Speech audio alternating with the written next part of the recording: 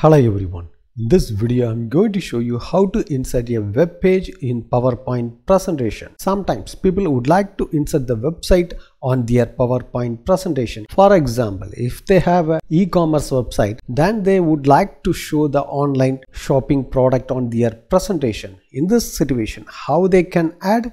Let's learn how you can embed the website on your PowerPoint presentation. Before enter this video, subscribe our channel for further technology videos.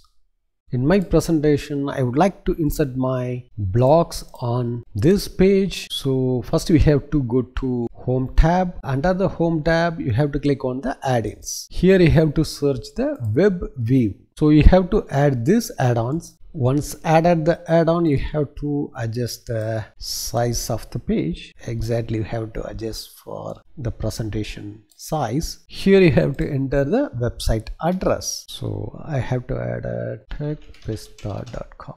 Then you have to click on the preview.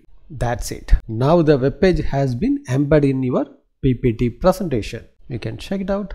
You have to click on the navigation to move for the other pages. We can also read. We can move also any of the pages. The website will be work exactly as it is in the web browser. So you can also run these slides by click on slideshow, and you have to click on the from the beginning.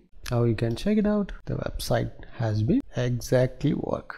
So in this way, you can insert the web page on your PowerPoint presentation. Thanks for watching this video. If you have any question, enter the comment section. If you like this video, don't forget to touch the like button.